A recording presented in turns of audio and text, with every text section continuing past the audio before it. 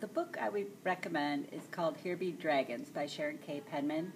I've actually read this book a couple times. I really like it because it's historical fiction, and I like fiction, and it's filled with political intrigue and family scandals, and I always love big family sagas, and it's about Henry and Eleanor of Aquitaine in England trying to subjugate Wales, and there's just a lot of scandal and fun stuff that happens. And since I like history, I like these kind of books, and it's long, and I like long books.